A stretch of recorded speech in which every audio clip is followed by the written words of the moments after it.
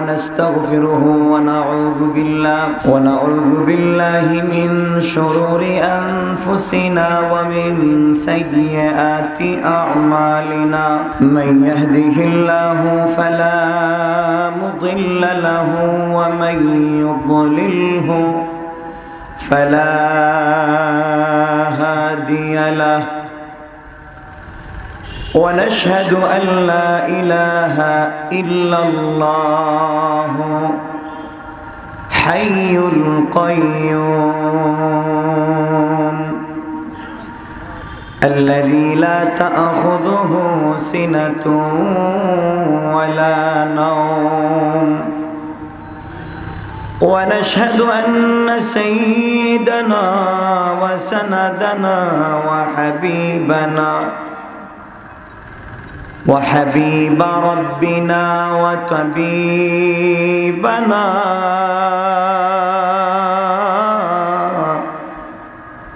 وطبيب قلوبنا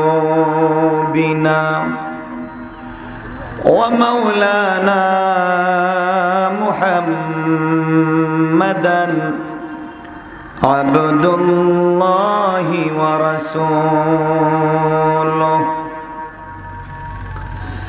صلى الله تعالى على النبي وعلى آله وأصحابه وبارك وسلم تسليما كثيرا كثيرا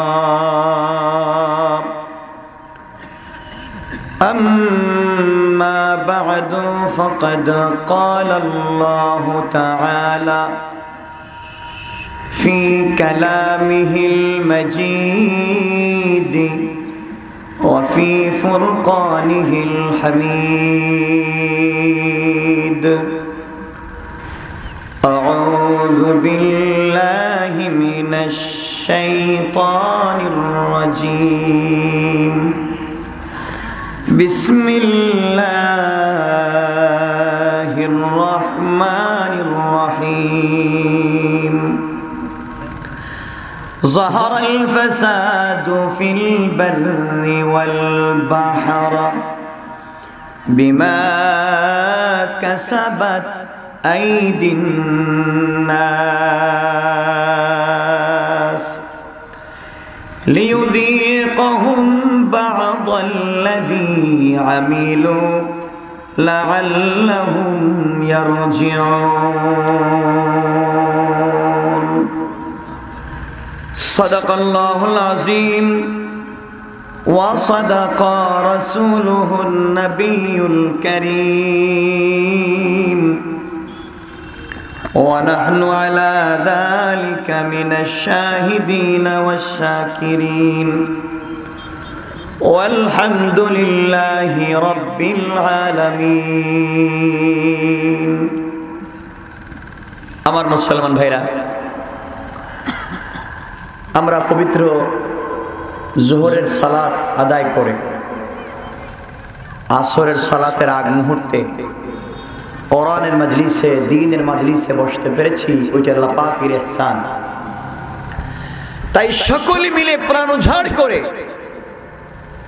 অন্তরের সবটুকু ভালোবাসা আর আবেগ দিয়ে আল্লাহর দেয়া জবান দিয়ে তার শেখানো ভাষা আমার সঙ্গে একটা আওয়াজ করে নামাজের দুরুদ ইব্রাহিমি পড়েন আল্লাহুম্মা সাল্লি আলা মুহাম্মাদিন ওয়া আলা আলি মুহাম্মাদ কামা সাল্লাইতা আলা ইব্রাহিম ওয়া আলা আলি ইব্রাহিম ইন্নাকা হামিদুম মাজিদ আল্লাহুম্মা বারিক আলা محمد وعلى آل محمد كما باركت على إبراهيم وعلى آل إبراهيم إنك حميد مجيد بلغ العلا بكماله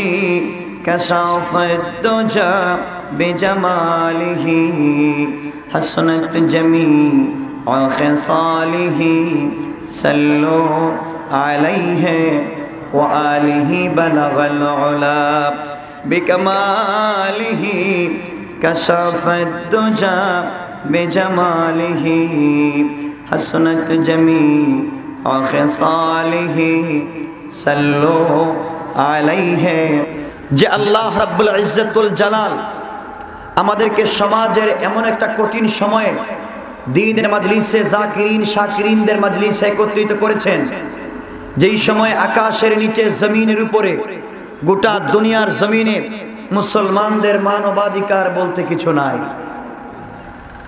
কথা বুঝেন আপনারা? কথা বুঝেন? একটু হ্যাঁ না বলবেন, নচেত আলোচনা করতে পারবো না। এমন একটা কঠিন সময় আমরা দ্বীনের মাজলিসে একত্রিত হয়েছি,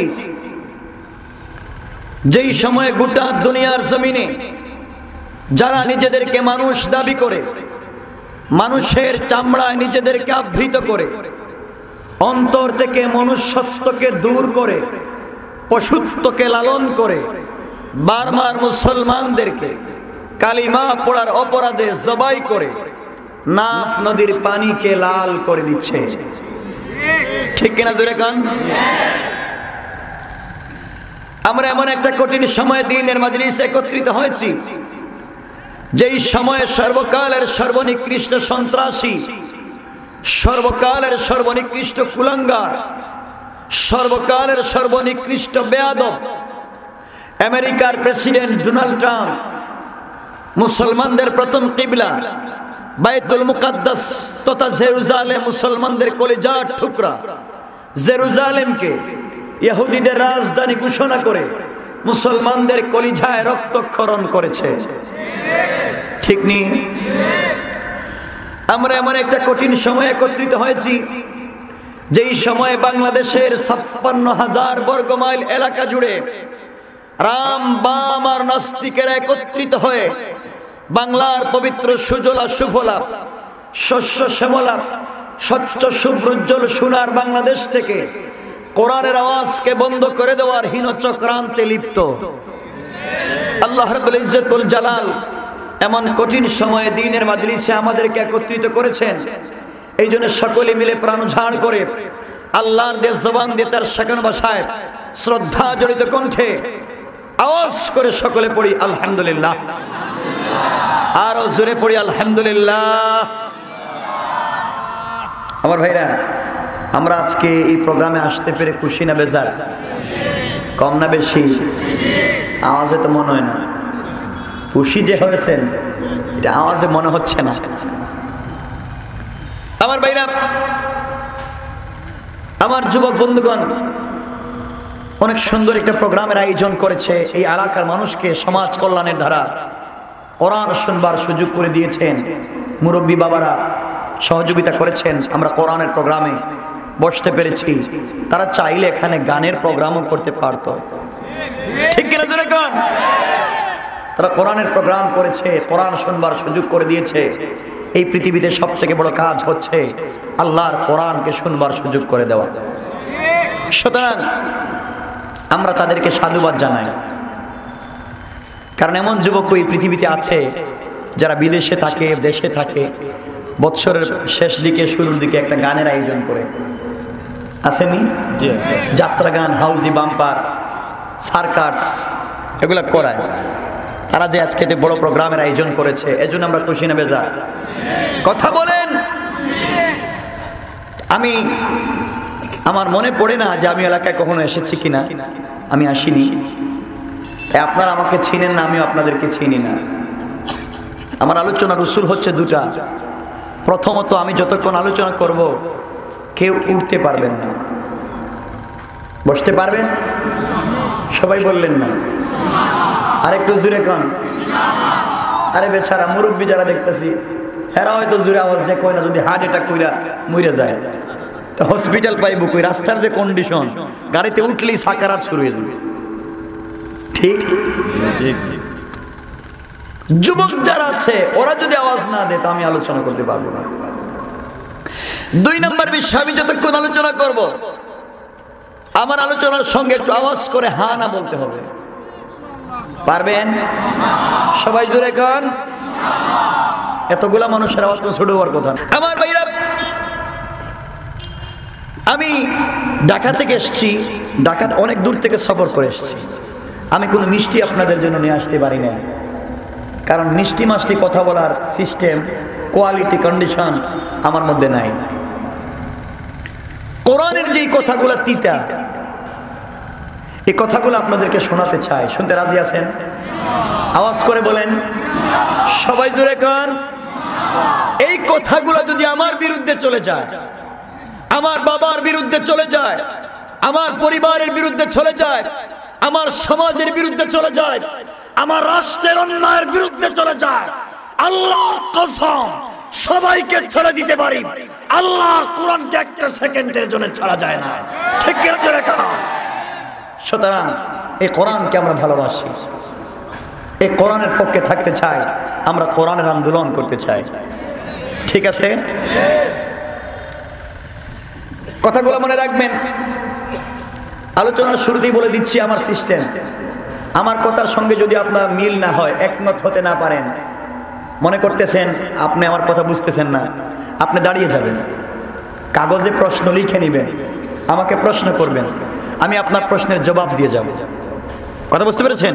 কিন্তু আমি চলে যাওয়ার পরে সমালোচনা করার অধিকার এই জমিনের কাউকে আমি দেই নাই, এই জমিনের কাউকে সমালোচনা করার অধিকার দেই নাই। কথা যদি বলতে সরাসরি আমার সাথে বলবেন যতক্ষণ আমি আছি। পারবেন তো ইনশাআল্লাহ?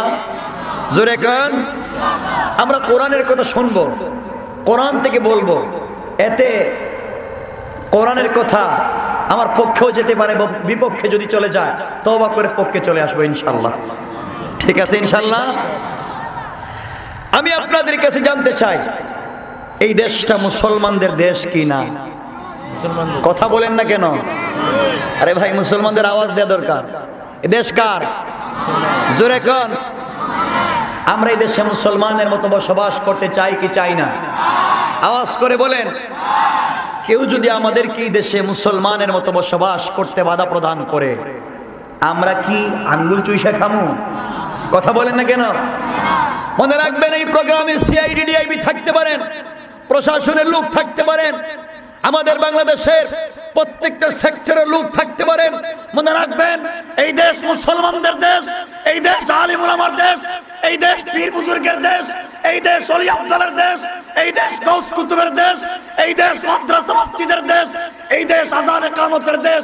ওই দেশের ভিতরে আযান ইকামতের বিরুদ্ধে, মাদ্রাসা মসজিদের বিরুদ্ধে যারা স্লোগান দিবে, তাদের জিহ্বা কেটে ফেলবার মতো 10 লক্ষ যুবক বাংলাদেশে জিন্দা আছে। ঠিক কিনা জোরে কান। আমার ভাইরা, এই জন্য আমাদেরকে সোচ্চার থাকতে হবে, কোরআনের পক্ষে সংগ্রাম করতে হবে। আমার ভাইরা, আমার মুসলমান বন্ধুগণ, আজকে দেশে আপনারা শুনেছেন, গত এক সপ্তাহ আগে একজন প্রফেসর, তিনি টক শোতে বলেছেন, রাত্রবেলা বাংলাদেশে ফজরের আজান বন্ধ করে দেওয়া দরকার। আসতে বললেন। বাংলাদেশের ঢাকা শহরকে বলা হয় মসজিদের নগরী। আমরা পৃথিবীর বিভিন্ন দেশে সফর করে গর্ববোধ করি, মসজিদের নগরী বলে, 5 হাত পরে পরে মসজিদ পাওয়া যায়। ঠিক না? এই দেশে নাকি মসজিদে ফজরের আজান বন্ধ করে দেওয়া লাগবে। আমরা বলেছি, জনাব আপনি তো ওই কথা 4 দেয়ালের ভিতরে টক শোতে বলেছেন, আপনি যদি পাবলিক প্লেসে বলতেন, আপনার পিঠের চামড়া এই দেশের জনগণ রাখতো না। ঠিক কিনা জোরে কান। আমার পরিষ্কার কথা জনাব, আপনার যদি এই দেশ পছন্দ না হয়, আপনার যদি এই দেশটা ভালো না লাগে, বাংলাদেশের বর্ডার খোলা, আপনি জানবেন। ঠিক নেই? আর থাকতে যদি হয়, আপনি ঢাকার রাজধানী বাইতুল মুকাররমে গিয়া লক্ষ লক্ষ জনতার সামনে কান ধরে তওবা করেন। জোরে কান। আর যদি না পারেন, ধম্ব ভরে চলতে চান, বাংলার মানুষ আপনার জিহ্বা কেটে রাস্তায় ফেলে দিবে, জিহ্বা কেটে ফেলবে যেই কথা বলেছেন, ঠিক কেন জোরে কন। এই দেশের মানুষ সব কিছুকে বিসর্জন করতে পারে, ঈমান কারো কাছে বিক্রি করতে পারে না। আমার ভাইরা, এইভাবে বাংলাদেশে হুজুরদেরকে, ওলামায়ে কেরামদেরকে, বিশ্ব নবীকে গালিগালাজ করা হয়। কেন যেন এটা হচ্ছে আল্লাহ মালুম। এই যে একজন প্রফেসর জনাব মেসবা সাহেব, এই যে গেল কালকে পরশুদিন, উনি বক্তব্য দিলেন যে বাংলাদেশের ছেলে সন্তানদের কারণে, বাংলাদেশের বাচ্চা, বাংলাদেশের মাদ্রাসার বাচ্চাদের কারণে কলেজ ইউনিভার্সিটিগুলো নষ্ট হচ্ছে। আচ্ছা, মাথার তো কিছু একটু তো ঘিলু থাকা দরকার। আমরা বলি উনি শিক্ষার নামে কুশিক্ষা অর্জন করে গন্ডমূর্খ, ঠিক কিনা জোরে কন। মূর্খের মতো একটা কথা বল, এগুলো অন্যায়। কাউকে গালি দিবেন না, খামাখা উলামায়ে কেরাম এদের বিরুদ্ধে কথা বলবেন না। কলেজ ইউনিভার্সিটিতে মারামারি হচ্ছে, হোক, আমাদের আপত্তি নাই। এটা তো মাদ্রাসার ছাত্ররা করতেছে না। মাদ্রাসার ছাত্ররা কারো অধ্যক্ষের দরজায় তালা মারে নাই। মাদ্রাসা রাত্রি দুইটা মেয়ে একত্রিত হয়ে আরেকটা চুল আরেকটা ধরে টানে নাই, ঠিক কিনা জোরে কন। যেটা আপনারা 2 দিন আগে ঢাকা ইউনিভার্সিটিতে করেছেন, করেন নাই? আপনারা ইউনিভার্সিটিতে মারামারি করেন, আপনাদের সোনার ছেলেরা টেন্ডারবাজি করে, আপনাদের সোনার ছেলেরা ফুলের টবে এখন গাঁজা, গাঁজা চিনেন আপনারা, গাঞ্জা, ফুলের টবে এরা ফুলের বদলে এখন গাঞ্জা ছাড়া। কত আগে গেছে না বাংলাদেশ? আপনাদের সোনার ছেলেরা জবাই করে বুড়ি গঙ্গা ফেলে দিচ্ছে। আপনাদের সোনার ছেলেরা টেন্ডারবাজি করে, অধ্যক্ষের দরজায় তালা দেয়, ওরা দর্শনে সেঞ্চুরি করে, সেঞ্চুরিতে সেলিব্রেট করার জন্য বন্ধু মহলে মিষ্টি বিতরণ করে। সুতরাং এদেরকে দিয়ে আর যাই হোক বাংলাদেশের সুনাম রক্ষা হবে না, ঠিক কিনা জোরে কন।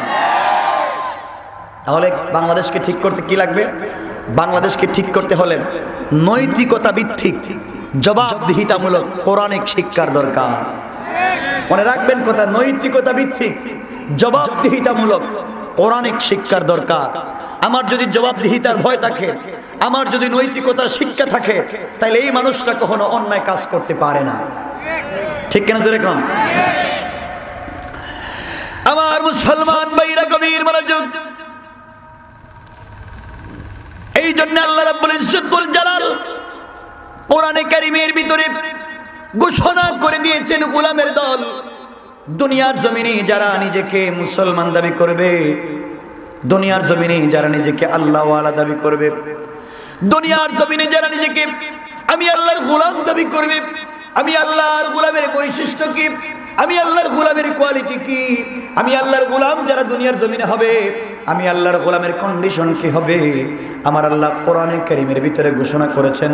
আমার আল্লাহ কোরআনে কারীমের 5 নম্বর পারার সূরা নিসার 75 নম্বর আয়াতে আমার আল্লাহ ঘোষণা করে দিয়েছেন, ওয়ামা লাকুম লা তুকাতিলুনা ফি সাবিলিল্লাহ। আমার আল্লাহ ঘোষণা করে দিয়েছেন, মুসলমানেরা দুনিয়ার জমিনে তোমাদের কি হয়েছে? তোমরা নিজেকে মুসলমান দাবি করেছো, তোমরা নিজেকে আল্লাহওয়ালা দাবি করেছো, তোমরা নিজেকে পরহেজগার দাবি করেছো, অথচ আজকে আমার ইসলাম ধর্মকে দুনিয়ার জমিনে কলুষিত করা হচ্ছে। বারবার মুসলমানদেরকে কালিমা পড়ার অপরাধে জবাই করে দিচ্ছে। প্যালেস্টাইনের মুসলমানদেরকে জবাই করে প্যালেস্টাইনকে দখল করে নিচ্ছে। তোমরা শুধু কুরমা পোলাও বিরিয়ানির দ্বারা 5 তলা বিল্ডিং এর ভিতরে শুয়া কম্বল মোড়া দিয়া ইসলাম প্রচার করবার চিন্তা করতেছো। কেউ খানকায় বসে আছো, কেউ খানকায় বসে পীর মুরিদি শুরু করেছো, কেউ তো শুধুমাত্র মসজিদের ভিতরে বসে আছো, কেউ শুধুমাত্র মাদ্রাসার ভিতরে বসে আছো। এর দ্বারা দিন প্রচার করবার চিন্তা করতেছো, আর ইসলামের কলিজাত থেকে রক্ত ঝরতেছে, ইসলামের কলিজাত থেকে ঠপ ঠপ করে রক্ত পড়তেছে। তুমি মুসলমানদের কষ্ট জবাব দিতে পারো না, তোমার মতো এত বুজুর্গের আল্লাহর দরকার নাই, ঠিক কিনা জোরে কও। আমার মুসলমান ভাইরা, এই জন্য আল্লাহ বলেছেন, মুসলমানেরা তোমাদের কি হয়েছে? তোমরা কেন জিহাদ করতে পারো না? তোমরা কেন সত্য উচ্চারণ করতে পারো না? তোমাদের কি হয়েছে, জবান কেন বন্ধ হয়েছে? আমাদের জবান দুই কারণে বন্ধ। হয়তো আমরা কারো দালালি করি, তার কাছ থেকে টাকা নিয়েছি, এই জন্য জবান বন্ধ, কথা বলতে পারি না। দুই নাম্বার বিষয়, কথা বলতে পারি না যদি আমরা মরে যাই। ঠিক কিনা জোরে বলেন? আল্লাহ বলেছেন তোমাদের কথা বলতে হবে। এরপরে আল্লাহ বলেন ওয়াল মুস্তাদআফিনা মিনার রিজালি ওয়ান নিসাই ওয়াল উইলদান। আমার আল্লাহ ঘোষণা করেছেন মুসলমানেরা, যেই দেশের নারী পুরুষ, যেই দেশের আবাল বৃদ্ধ বনিতা, যেই দেশের ছোট্ট ছোট্ট বাচ্চারা নির্যাতিত হয়, নিপীড়িত হয়, আমি আল্লাহর কাছে ডাক দিয়ে বলেছে, আয় আল্লাহ তাআলা, ওই দেশের ভিতরে থাকতে পারবো না যেই দেশের ভিতরে কোরআন নিয়ে চলা যায় না, ওই দেশের ভিতরে থাকতে পারবো না যেই দেশে ইসলামের কথা বলা যায় না। আয় আল্লাহ তাআলা, তুমি কি আমাদেরকে হেফাজত করবা না? তুমি কি আমাদেরকে রক্ষা করবা না? আল্লাযীনা ইয়াকুলুনা রাব্বানা আখরিজনা মিন হাদিহিল ক্বরয়াতিজ যালিমি আহলুহা। মুসলমানের আল্লাহর কাছে ডাক দিয়ে বলেছে, আল্লাহ তাআলা, রব্বানা, হে আমাদের রব, আখরিজনা, আমাদেরকে বের করে নিয়ে আসো, মিন হাদিহিল ক্বরয়া, ওই জনপদ থেকে, ওই শহর থেকে, যেই জনপদের মানুষ জালেম হয়ে গেছে, আল্লাহ ওই জায়গা থেকে আমাদেরকে বের করে নিয়ে আসো। ওয়াজআল লানা মিন লাদুনকা ওয়ালিয়া, আয় আল্লাহ তাআলা, আমাদের জন্য একজন ওলি পাঠায়া দাও, আমাদের জন্য একজন লিডার পাঠায়া দাও, আমাদের জন্য একজন নেতা পাঠায়া দাও, যেই নেতা আমাদেরকে কোরআন হাতে নিয়ে শপথ করবে, ওই কোরআন হাতে নিয়ে শপথ করবে, ওই শপথ, ওই বায়াত পীরের হাতে মুরিদের বায়াত না, ওই বায়াত উস্তাদের হাতে ছাত্রের বায়াত না, ওই বায়াত বাবার হাতে সন্তানের বায়াত না, ওই বায়াতের নাম হলো কোরআন রক্ষার জন্য বায়াত আলাল মাউত। মৃত্যুর শপথ নিতে হবে কোরআন রক্ষার জন্য। যদি মরে যেতে হয়, মরে যেতে রাজি, এরপরে কোরআন আমরা রক্ষা করতে চাই। ঠিক কিনা জোরে কোন? এই শপথ নিতে পারবো ইনশাআল্লাহ আমরা? কথা বলেন ইনশাআল্লাহ। আমার ভাইরা, আলোচনা অনেক দীর্ঘ। দুনিয়ার জীবনে আমরা যদি আল্লাহকে সন্তুষ্ট করতে না পারি, পরকালীন জীবনের চিত্রটা হবে বড় ভয়াবহ। কথা বুঝতে পেরেছেন? এই জন্য আমাদেরকে দুনিয়ার জমিনে আগে আল্লাহকে চিনবার পথ খুঁজে বের করতে হবে। আল্লাহ যেই পথে বলেছেন সেই পথের সন্ধান আমাদেরকে নিতে হবে। আমার মুসলমান ভাইরা, সুতরাং কোরআন রক্ষার জন্য আল্লাহ বলেছেন, মুসলমানের আল্লাহকে বলেছে, আল্লাহ তাআলা, আমাদের জন্য একজন লিডার পাঠিয়ে দাও, আমাদের জন্য একজন নেতা পাঠিয়ে দাও, যেই নেতা কোরআন হাতে নিয়ে শপথ করবে, কোরআন রক্ষার আন্দোলন করবে। ওয়াজআল লানা মিন লাদুনকা নাসীরা, আয় আল্লাহ তাআলা, আমাদের জন্য তুমি লিডার পাঠিয়ে দিলে হবে না, সাহায্য লাগবে, কারণ তোমার সাহায্য ছাড়া দুনিয়ার জমিনে আমরা চলতে পারি না। আমার মুসলমান ভাইরা, মুসলমানের আল্লাহর কাছে ডাক দিয়ে বলেছে, আয় আল্লাহ তাআলা, লিডার ছাড়া চলতে পারবো না, নেতা ছাড়া চলতে পারবো না, সাহায্য ছাড়া চলতে পারবো না, তুমি আমাদেরকে সাহায্য করো, নেতা বানায় দাও। আল্লাহ জবাব দিচ্ছেন, আল্লাহ মুসলমানদের কথার জবাব দিচ্ছেন। পরের আয়াত, অর্থাৎ ৭৬ নম্বর আয়াত, পরের পৃষ্ঠার প্রথম আয়াত, আল্লাহ বলেছেন, আল্লাযীনা আমানু ইউকাতিলুনা ফী সাবিলিল্লাহ। আমার আল্লাহ বলেছেন, মুসলমানেরা, দুনিয়ার জমিনে যারা নিজেকে মুসলমান দাবি করবে, দুনিয়ার জমিনে যারা নিজেকে আল্লাহওয়ালা দাবি করবে, ও বার্মার মুসলমানেরা, ও প্যালেস্টাইনের মুসলমানেরা, তোমাদের চিন্তার কোনো কারণ নাই, কারণ বাংলাদেশে 16 কোটি আশেক রসুল আছে। ওই আশেক রসুলেরা তোমাদেরকে হেফাজত করবে, তোমাদেরকে সাহায্য করবে। আর যদি দেখা যায় এই আশেক রসুল, বাংলার 16 কোটি আশেক রসুল নিজেকে আশেক রসুল দাবি করে, আমি আল্লাহর গোলাম দাবি করে, তোমাদের রক্তের বদলা নিতে না পারে, তোমাদের চোখের পানির বদলা নিতে না পারে, মনে রাখবা, ওরা নিজেকে আশেক রসুল দাবি করলেও আমি আল্লাহর দফতরে ওরা আশেকে শয়তান। ঠিক কিনা জোরে কও? আল্লাহর পরে সুন্দর করে যারা অলংকার শাস্ত্র পড়েছেন, যারা কলম শাস্ত্র পড়েছেন, যারা সুল্লাম পড়েছেন, যারা বালাগাত ফাসাদ করেছেন তারা ভালো করে জানেন আমার আল্লাহ পরে কোরআনের ব্যাকরণ পাল্টাইয়া দিলেন। আমার আল্লাহ বলেন والذين كفروا يقاتلون في سبيل الطاغوت। আমার আল্লাহ ঘোষণা করে দিলেন মুসলমানেরা, এরপরেও যদি দেখো মুসলমানেরা তোমাদের পক্ষে কথা বলে না, এরপরেও যদি দেখো মুসলমানেরা তোমাদের পক্ষে জবাব দেয় না, মনে রাখবা ওরা যদিও জবানে বলেছে মুসলমান, আসলে ওদের দিল হয়ে গেছে বক্র। দুনিয়ার জমিনে ওরা ইহুদি খ্রিস্টানদের দালাল। ঠিক কিনা জোরে কন? আমার আল্লাহ এরপর আরো সুন্দর করে বলেন, বেকরণ পাল্টাইয়া আমার আল্লাহ বললেন ফাকাতিলু আউলিয়া আশ-শাইতান। আমার আল্লাহ ঘোষণা করে দিলেন মুসলমানেরা তোমরা একটা কথা শোনো, আমি আল্লাহ ঘোষণা করে দিলাম তোমরা বৌদ্ধদের বিরুদ্ধে যুদ্ধের দরকার নাই, তোমরা ইহুদি খ্রিস্টানদের বিরুদ্ধে যুদ্ধের দরকার নাই, তোমরা জিহাদ করো আউলিয়া আশ-শাইতান, কাফেরদের ওলি যারা, কাফেরদের লিডার যারা, তাদের বিরুদ্ধে তোমরা যুদ্ধ করো। আমার ভাইরা কাফেরদের লিডার কারা? কাফেরদের ওলি কারা? কাফেরদের লিডার আপনারা ছিলেন না, কাফেরদের নেতাদেরকে আপনারা ছিলেন না।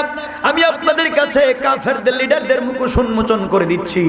আমার ভাইরা যারা আমার চাইতে লম্বা জুব্বা পরে, আমার চাইতে সুন্দর পাগড়ি পরে, মাথার মধ্যে সুন্দর রুমাল দিয়া, সুন্দর শেখ হইয়া সৌদির মাটিতে বসে আজকে ইসরায়েলকে টাকা দিয়ে, পয়সা দিয়ে, তেল দিয়ে, অস্ত্র দিয়ে, জনবল দিয়ে ইসরায়েলকে শক্তিশালী করে প্যালেস্টাইনকে দখল করার ষড়যন্ত্র করে, আমার আল্লাহ বলেন এরা মুসলমান না, এরা হলো ইহুদি খ্রিস্টানদের দালাল।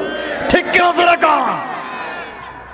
মনে রাখবেন মুসলমানেরা, 57.57% খনিজ সম্পদ মুসলমানদের হাতে। 57টা দেশ এককভাবে মুসলমানরা পরিচালনা করে। আজকে আমেরিকা, আজকে মস্কো, ওয়াশিংটন, সিরিয়া, এরপর আফগানিস্তানে লক্ষ লক্ষ কোটি কোটি পাউন্ড বোমা নিক্ষেপ করতেছে। এই বোমা পরিচালনা করতে গেলে যে পেট্রোল লাগে, অকটেন লাগে, ডিজেল লাগে, এই ডিজেলগুলা কিন্তু আমাদের কাছ থেকে নিচ্ছে। কথা বুঝেন নাই? সৌদির কাছ থেকে নিচ্ছে, মিডল ইস্টের কাছ থেকে নিচ্ছে। আজকে যদি মিডল ইস্ট বলতো, সৌদি আরব বলতো, যাদের যাদের পেট্রোল, যারা আমরা যে পেট্রোল ব্যবহার করে পেট্রোল বিক্রি করি, এই পেট্রোল, অকটেন, ডিজেল যারা মুসলমানদের কলিজায় বোমা নিক্ষেপ করে যাত্রা করে দিচ্ছে, তাদের কাছে বিক্রি করব না, তাহলে আগামীকাল সকাল 7টার আগে আমেরিকার প্রেসিডেন্ট ডোনাল্ড ট্রাম্প বস্তা নিয়ে, ভিক্ষার ঝুলো নিয়ে রাস্তায় নামতে বাধ্য। ঠিক কেন ধরে সেই কথা বলতে পারবে না, কারণ এরা দালাল, এরা দালাল হয়ে গেছে। এই জন্য আল্লাহ বলেছেন তোমরা ওই দালালদের বিরুদ্ধে যুদ্ধ করো, দালালদের বিরুদ্ধে কথা বলো। আমার ভাইরা, আল্লাহ জানেন মুসলমানেরা দুর্বল। এই দুর্বল মুসলমান দালালদের বিরুদ্ধে আওয়াজ করে কথা বলতে পারবে না। এই জন্য আমার আল্লাহ মুসলমানদেরকে অভয় দিলেন। আমার আল্লাহ জানাইয়া দিলেন ইন্না কাইদাশ শাইতানি কানা দাঈফা। আমার আল্লাহ জানাই দিলেন মুসলমানেরা চিন্তার কারণ নাই, গোটা দুনিয়ার কাফেরেরা একত্রিত হয়ে যতগুলা ষড়যন্ত্র করুক না কেন, সবগুলা ষড়যন্ত্র আমি আল্লাহর কাছে বড়ই দুর্বল। ঠিক কিনা ধরে কান? আমার ভাইরা, বাংলাদেশে অস্তিত্ব বিলীন করতেছে দুই দল। এক দল যারা নাস্তিক মার্কা, আর আরেক দল আশেক রাসূল দাবি করে এই সমাজের সরল মনা মানুষের মন মানসিকতা নিয়ে এরা খেলা করতেছে। আছে না নাই? বাংলাদেশে পীরের অভাব নাই, আছে না নাই? এত পীরের দেশে দেখেন লজ্জা লাগে। বাংলাদেশে একজন পিসাব, দেওয়ানবাগের পিসাব, আপনারা হয়তো চিনেন, তারা চিনেন না? মুরিদ আছেন আপনারা? কেউ মুরিদ আছেন? কেউ হাত উঠে দেখাইতে পারবেন? ও যে কাফের এতে সন্দেহ নাই। কথা বলে না কেন? ও যে কাফের এতে কোনো সন্দেহ নাই। ওরে কাফের না বললো কাফের। এত বড় শয়তান, নিমক খারাপ। তার কাছে নাকি আল্লাহ টেলিফোন করে মাঝে মধ্যে। কত বড় বেয়াদব! সে বলে রোহিঙ্গা সমস্যার সমাধান আল্লাহ তাআলা টেলিফোন করে বলছেন, তুমি আমার কাছে দোয়া করবা না, কারণ তুমি দোয়া করলে আমি ফিরিয়ে দিতে পারবো না, এদেরকে আমি ঠিক করা লাগবে, এদের শায়েস্তা করার জন্য তুমি দোয়া করবা না। আল্লাহ তাকে না করছে দোয়া করতে। আল্লাহ তো শয়তানরে না করে দোয়া করতে, শয়তানরে না করেছে দোয়া করবা না। আল্লাহ হে আরেকটা কথা বলে, আল্লাহ নাকি তাকে বলেছেন হজ না করতে, তার জীবনে হজ করে নাই, হজে যায় নাই। কারণ আল্লাহ বলেছেন হজ করবার দরকার হলে আমারে বললে আমি কাবাগর, বাংলাদেশে ঢাকা তার ক্যান্টনমেন্ট, তার যে জায়গা এটা হচ্ছে বাবে রহমত, বাবে রহমতে আল্লাহ পাঠায় দিব কাবাগর। বাটফারি করো মিয়া, রসুলের জন্য মক্কা থেকে গেল না কাবাগর মদিনায়, আর তার জন্য নাকি ঢাকা আইতেছে। মানুষে গাঞ্জা খাইলে তো এটা সিস্টেমে খায়, এমন থার মার ছিঁড়ে সব জয়েন্ট আউলা চলে গেছে। কই কি কথা? আল্লাহ যদি সত্যি তাকে না করে থাকেন হজ করতে, তো আল্লাহ তো হজ করতে না করবেন, কারণ কাবাগর পবিত্র জায়গা, এখানে কোনো অপবিত্রকে তো আল্লাহ যাইতে বলবেন না, ঠিক কিনা? তো দেখুন, তাহলে সে যে অপবিত্র শয়তান কুলাঙ্গার, শয়তান কে আল্লাহ আমারে বানাইলা, আমার যখন শয়তান বানাইছো তাহলে দেওয়ান বাগিরে বানাইছো কেন? আর দেওয়ান বাগিরে বানাইছো তাহলে আমারে বানাইবার দরকার কিছু? হে তো আমার চাইতে আরো ডেঞ্জার, ঠিক নেই? জুড়ে খান বলে শয়তান। এই দেওয়ানবাগি, রাজারবাগি, আটরশি, জাকের মঞ্জিল, মাইজ ভান্ডার, তো বাবা আছে, সালা বাবা, তালা বাবা, ল্যাংটা বাবা, আউলা জাউলা বাবা, দের বেটারি বাবা। প্রস্রাব করতে বসলে ভায়খানা করে দেয়, পূর্ব দিকে তাকাইলে পশ্চিম দিকে দেখে, নারী নিয়ে নাচানাচি করে, মদ খায়, গাঁজা খায়, ফেন্সিডিল, ইয়াবার ব্যবসা করে। এই সবগুলা আশেকে রাসূল না, সবগুলা আশেকে শয়তান। জোরে আওয়াজ করে বলেন। এদেরকে ওয়াজ করে সাইজ করা যাবে না, এদেরকে সাইজ করতে হইলে এই যে একটা চৌরাস্তা ফেলাই আইলাম রাস্তায় আসার সময়, চৌরাস্তা যে একটা চৌমনি, এদেরকে দইরা চৌমোহনীতে নিয়া রড চিনেনি, রড, লাল রড গরম কইরা আর আচ্ছা মতো সাইজ কইরা 6 বছরের পুরাতন জুতা দিয়ে না ফিটাইলে এদের ঠিক করা যাবে না, ঠিক কিনা? তোরা কান জাতির জাতীয় দুশ্মন, বাংলাদেশের চরিত্রের দুশ্মন, ঠিক কিনা? তোরা কান খারাপ, ওদের ধারে কাছে যাবে না। আল্লাহর সাথে সম্পর্ক করেন। আল্লাহ বলেছেন গোলাম তোমরা আমি আল্লাহর সাথে সম্পর্ক করো, যা চাইবা চাইতে দেরি হবে, দিতে দেরি হবে না। সুবহানাল্লাহ জোরে পড়েন, মনে রাখবেন আমার মুসলমান ভাইরা। সুতরাং আপনারা কেউ মাজারে গিয়ে সেজদা দিবেন না, পীরের পায়ে সেজদা দিবেন না। যেই ব্যক্তি মাজারে সেজদা করবে, যেই ব্যক্তি পীরের পায়ে সেজদা করবে, সে একজন মুশরিক। আল্লাহ বলেছেন ইন্নাহু মাইয়ুশরিক বিল্লাহ ফাকাদ হারামাল্লাহু আলাইহিল জান্নাহ ওয়া মাআওয়াহুন নার ওয়া মা লিয-যালিমিনা মিন আনসার। আমার আল্লাহ বলেছেন মুসলমানেরা যারা শিরিক করলো, এরা প্রকাশ্যে বড় গুনাহ করলো, যারা বড় গুনাহ করে ফেলেছে তাদের জন্য জান্নাত হারাম, জাহান্নাম ওয়াজিব হয়ে গেল। সুতরাং আল্লাহ ছাড়া অন্যের পায়ে সেজদা করা শিরিক, আল্লাহ ছাড়া মাজারে গিয়ে সেজদা করা শিরিক। সেজদা দেননি মাজারে গিয়ে? কেন আপনাদের বাড়ির কাছেই তো শাহজালাল, শাহপুরান, সেজদা দেন না আপনারা? দেননি? পীরের পায়ে সেজদা দেননি? আরে যেই পীর পা দিবে আস্তে করে একটা কূপ দিয়ে কাটতে ফেলাই দিবেন পাটা। তুমি বিকলাঙ্গ থাকো, তোমার পায়ের দরকার নাই, ঠাটা করছে পায়ে, তোমার পায়ে কিসের সেজদা? এই জন্য কোন পীরের পায়ে সেজদা করা, কথা বলেন না কেন? পীরের পায়ে সেজদা করা যাবে না। সম্পর্ক করবেন আল্লাহর কাছে, আল্লাহর সাথে, আল্লাহর কাছে যা চাইবেন তাই পাইবেন, আল্লাহ দিতে বাধ্য। আমার ভাইরা 2009 সালের কথা, নাইজেরিয়ার মুসলমানেরা সুন্দর করে একটা মিনারার উপরে গম্বুজ তৈরি করেছেন। গম্বুজ তো আপনারা চেনেন, গম্বুজ চেনেননি? নাইজেরিয়ার মুসলমানেরা সুন্দর একটা গম্বুজ তৈরি করেছেন। ওই গম্বুজটা তারা 7 তলা মিনারার উপরে উঠায় দিবে, নাইজেরিয়ার কেন্দ্রীয় মসজিদের উপরে উঠায় দিবে। কিন্তু ওই দেশের মধ্যে তো মানুষ মুসলমান বেশি নাই। আমার মুসলমান ভাইরা সুন্দর একটা গম্বুজ তৈরি করে ওই গম্বুজটা যখন 7 তলা মিনারের উপরে উঠাবে, কিন্তু কেমনে উঠাবে? মুসলমানদের কাছে কোনো ক্যারেং নাই, মুসলমানদের কাছে কোনো অস্ত্র নাই, মুসলমানদের কাছে কোনো মেশিন নাই। কি দিয়ে তারা এত উপরে এই মিনারার উপরে গম্বুজটা উঠিয়ে দিবে, তারা পারতেছে না।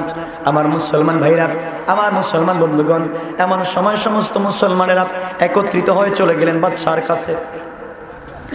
প্রেসিডেন্টের কাছে গিয়ে বললেন, জনাব প্রেসিডেন্ট, আমরা মাটির মধ্যে একটা সুন্দর গম্বুজ তৈরি করেছি, গম্বুজটাকে 7 তলা মিনারের উপরে উঠাতে চাই, কিন্তু গম্বুজটা মিনারের উপরে উঠাতে গেলে ক্যারেং লাগবে, ক্যারেং ছাড়া তো উঠানো যাবে না, আপনারা আমাদেরকে সহযোগিতা করেন, ক্যারেং দেন। নাইজেরিয়ার বাদশা ডাক দিয়ে বলল, ও মুসলমানেরা, তোমাদের আল্লাহ নাকি সব পারে, দুনিয়ার জমিনের সব আল্লাহ পারে, ইন্তেকালের পরে দুনিয়ার জমিন থেকে বিদায় নেওয়ার পরে তোমাদের আল্লাহ নাকি তোমাদের জন্য সুন্দর জান্নাত রেখে দিয়েছে। তোমাদের আল্লাহ যদি সব পারে, তার বিরুদ্ধে কথা বললে জাহান্নামে দিবে, এইভাবে হুমকি দমকি দেয়। তোমাদের আল্লাহ কি এই ছোট্ট একটা গম্বুজকে 7 তলা মিনারের উপরে উঠাতে পারে না?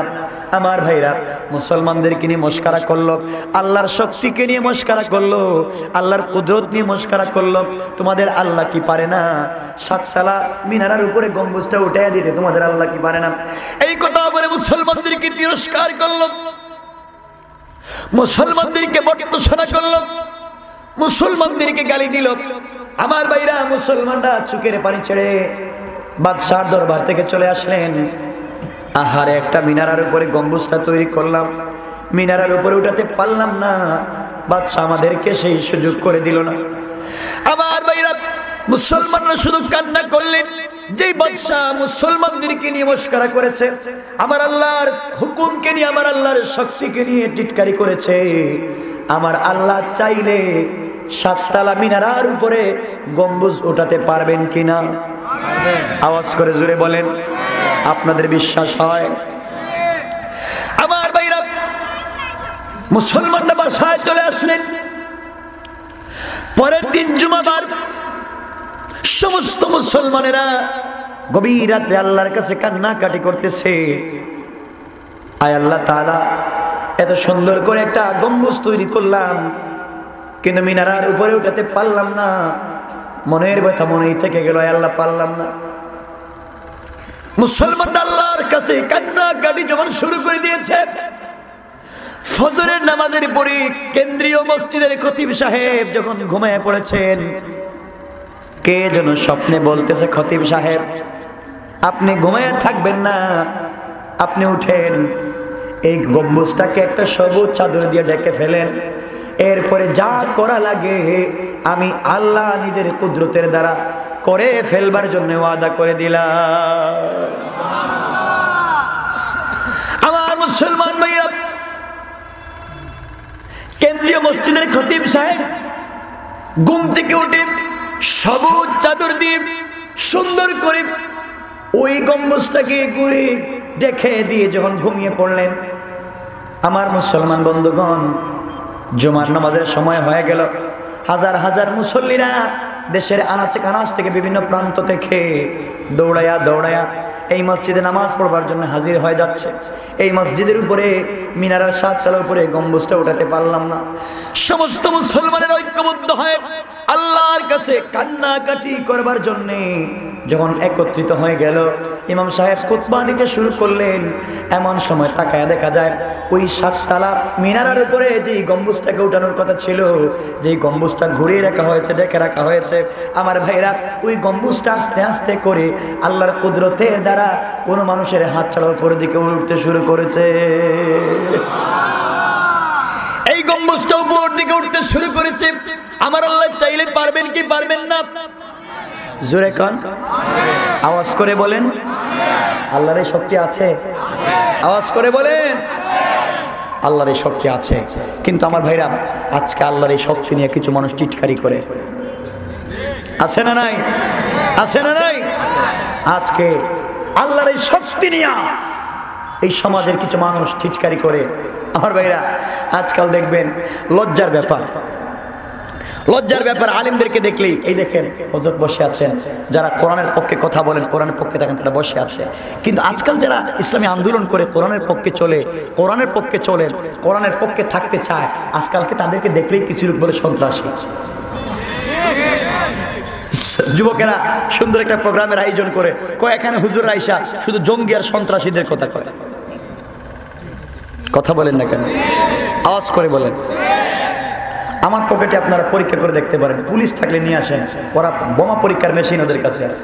দেখেন তো আমার পকেটে বোমা টোমা আসেনি, কিছু আছে নাই, কিছু নিয়ে আমি আসি নাই, আমার কাছে এগুলো নাই। তো যারা বলে উলামায়ে কেরামের পকেটে বোমা, আল্লাহর কোরআন হাতে নিয়ে বললাম উলামায়ে কেরামের পকেটে বোমা থাকে না, উলামায়ে কেরামের পকেটে থাকে তাসবিহ আর মিসওয়াক। ঠিক কি না জোরে কন? আর যারা বলে উলামায়ে কেরামের পকেটে বোমা, ওদের পকেট তালাশ করে দেখবেন, ওদের পকেটে গাঁজা, ফেনসিডিল আর ইয়াবা।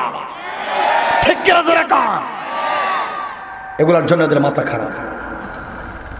আজকাল আমার নবীকে যারা গালি দেয়, আজকে দেখলাম অনলাইনে একজন লোক বলেছে মুহাম্মদ ছিল এই সমাজের সবথেকে বড় সন্ত্রাস। দুঃখ লাগে কথাগুলো শুনলে। এই লোকটার বাবা ছিল না পৃথিবীতে, আল্লাহ তিল তিল করে 40 বছরে গড়ে তুলেছে, গড়ে তুলে নবুয়ত দান করেছেন। 23টা বছর মাথার তাজা রক্ত পা পর্যন্ত গড়িয়ে পড়েছে এই দিনকে প্রতিষ্ঠা করবার জন্য। এই সমাজে হিন্দুদের অধিকার, বৌদ্ধদের অধিকার, খ্রিস্টানদের অধিকার, ইহুদিদের অধিকার প্রতিষ্ঠা করবার সংগ্রাম করেছেন বিশ্বনবী। কারণ যেই সমাজে কোরআন থাকবে এই সমাজে সবাই তার অধিকার পেতে বাধ্য। কথা বুঝতে পেরেছেন? যে রাসূল এত সংগ্রাম করলেন, আজকে তাকে গালি দেওয়া হয় সন্ত্রাস বলে। আমি একটা কথা বলি, মনে রাখবেন, আমার নবীকে যারা সন্ত্রাস বলে গালি দিয়েছে, আল্লাহর কসম বিশ্বনবী সন্ত্রাস না। যারা গালি দিয়েছে ওরা পিতৃ পরিচয়হীন অবৈধ সন্তান। কোন হারামজাদা ছাড়া, কোন অবৈধ সন্তান ছাড়া কেউ বিশ্বনবীকে গালি দিতে পারে না। ঠিক কিনা জোরে কোন? আমার একজন টিচার আছেন, প্রফেসর, উনি, অসুবিধা হচ্ছে আপনাদের? অসুবিধা হয় আপনাদের আওয়াজে? তো আমার অসুবিধা হইতেছে। যারা আছেন বেশিরভাগ তো জোয়ান মানুষ, যারা অনলাইনে আমাকে দেখেছেন, এই আওয়াজে কথা বললে তো আমি আলোচনা করতে পারবো না। আপনাদের আওয়াজে আমার সন্দেহ হচ্ছে যে আমার সামনে যারা বসেছেন সকলে পুরুষ কিনা একমাত্র আল্লাহ ছাড়া কেউ জানে না। কারণ পুরুষ মানুষের অনুসরণ হওয়ার কথা না। আপনারা কি পুরুষ? কথা বলেন, একটু হাত উঠে বলেন তো দেখি কারা কারা পুরুষ না।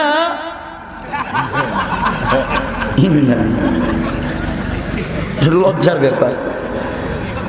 তা আপনারা পুরুষ না, তাহলে কি হাফ লেডিস?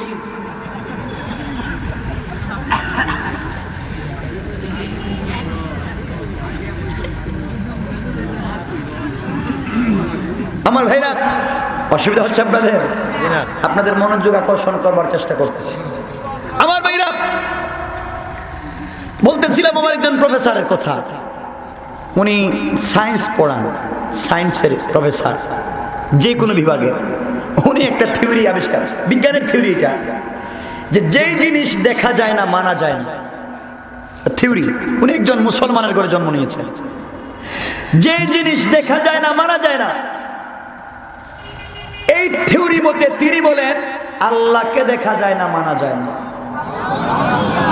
এত আসতে বললেন, জোরে চিৎকার করে বলেন নাউযু বিল্লাহ। উনি একটা বাংলাদেশের ঐতিহ্যবাহী প্রতিষ্ঠানের প্রফেসর।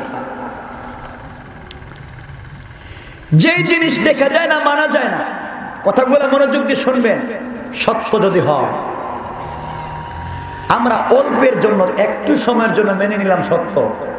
যেই জিনিস দেখা যায় না মানা যায় না, আল্লাহকে দেখা যায় না মানা যায় না, আমরা বলি স্যার আপনি জিন্দা না মুর্দা, একটু আমাদের কম। ঠিক নেই? আপনি জিন্দা হইলে প্রমাণ দেখান।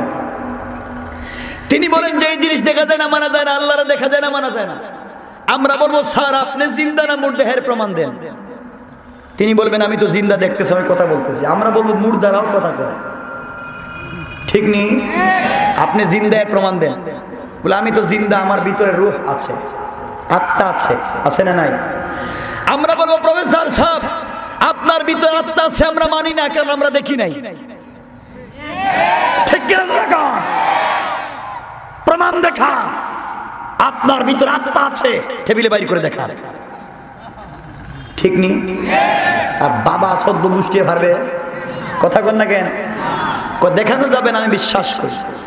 মনে রাখবেন, আপনি না দেখে, আত্মা না দেখে বিশ্বাস করে আপনি জিন্দা। আমি আমার আল্লাহকে না দেখে বিশ্বাস করতে পারি আল্লাহ 100% একজন আছেন, ঠিক কিনা জোরে কন। আমার ভাইরা, ওনার থিওরি হলো একজনের কথায়, একজন মোহাম্মদের কথায়, আব্দুল্লাহর ছেলে মোহাম্মদের কথায় কোরআনকে মেনে নেওয়া যায় না। ওনার এই বক্তব্য মানলাম। আমরা বলবো, স্যার শুনলাম আপনি নাকি জারদ সন্তান, কথা বুঝেন?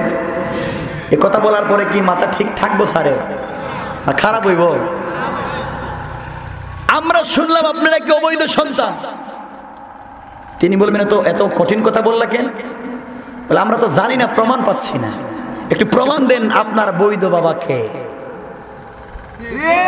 কথা বলেন। তো তিনি বলবেন, এই যে মুরব্বী বা অমুক আমার বাবা, আমার মা বলেছে। আমরা বলবো, একজন মহিলার কথা একজন ব্যক্তিকে বাবা বলে মেনে নিতে পারি না, ঠিক কিনা জোরে কও? তুমি মোহাম্মদের কথা কোরআন মানতে পারবে না, আর মহিলার কথা বাপ মানবো কেন? আমরা মনে করবো তোমার মা আরেকজনের সাথে ছিল, আর ওই ছেলের পরে আরেকজনের জন্য পরিচয় দিছে তোমার বাবা, ঠিক নেই? আপনি প্রমাণ দেখান। কইব না, আমার আম্মা তো কইছে উনি আমার বাবা। বলে, প্রফেসর সাহেব, একজন মহিলার কথায় যদি আজীবন একটা ব্যক্তিকে না দেখে বাবা বলে মেনে নিতে পারেন, কেন আমি আল্লাহর কথায়, কেন জিবরাইলের কথায়, কেন বিশ্বনবীর কথায় কোরআনকে মেনে নিতে পারি না, ঠিক কিনা জোরে কন? যেমন কুকুর তেমন মুগুরের দরকার, এলাতে সাইজ করা যাবে না। আমার ভাইরা, এই জন্য আমাদেরকে কোরআন পড়তে হবে। আজকে আমরা কোরআনকে কি মনে করেছি? এই কোরআনকে মনে করেছি এটা তাবিজ দেওয়ার বই। কথা কয় না, দেওয়া যায় না? এটা মানে তাবিজ দেওয়ার বই। কেউ ফেটে বেতে হইলে একটা তাবিজ দিলাম, আর কোরআন শরীফ মুখস্থ করার জিনিস তো মুখস্থ করলাম, আর রমজান মাসের তারাবি পড়াইলাম, 5 ওয়াক্ত নামাজ পড়াইলাম। কেউ মরলে 10 জন গিয়া 200 টাকা করে পাইলাম, খতম করলাম, জিয়ারত করলাম, খতম করলাম। আর টিউশনি প্রাইভেট পড়াইলাম, 500 টাকা করে জনপ্রতি পাইলাম। এই জন্য তো এত বড় কোরআন শরীফের দরকার ছিল না, এক ফাড়া হইলে চলতো। কথা বুঝেন ভালো করে। এর জন্য তো এত বড় কোরআন শরীফের দরকার ছিল, এক ফাড়া হইলে চলতো। তাহলে এত বড় কোরআন শরীফের ভিতরে আল্লাহ কি বলছেন? আল্লাহ বলেছেন, এত বড় কোরআনের ভিতরে ব্যক্তি জীবন থেকে নিয়ে রাষ্ট্র জীবন পর্যন্ত যত সমস্যা আসবে, সমস্ত সমস্যার সমাধান সেকুলারিজম দিয়ে সমাজে শান্তি আসবে না, কমিউনিজম দিয়ে আসবে না, মার্ক্সবাদ, পুঁজিবাদ, সমাজতন্ত্র, কোন তন্ত্র মন্ত্র দিয়ে শান্তি আসবে না।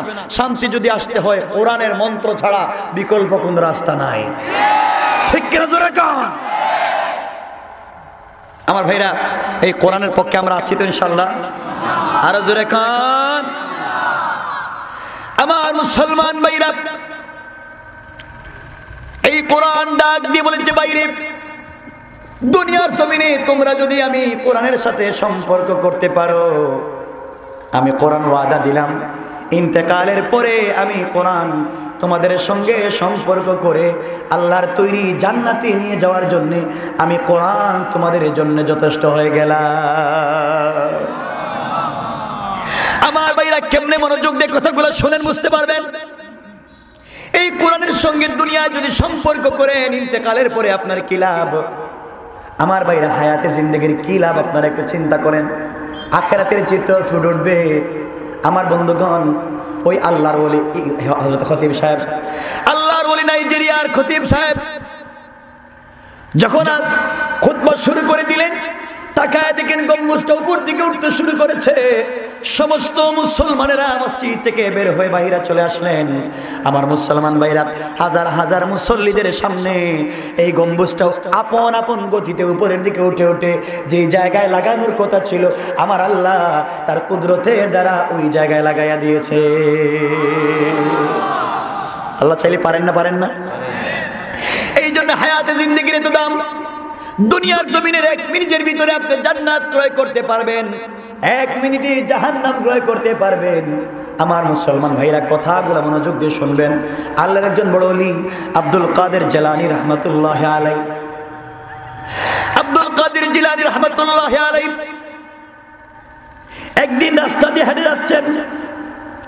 আল্লাহর ওলি যাওয়ার পথে রাস্তার মধ্যে পড়ে গেল একটা গুরুস্থান, কবরস্থান।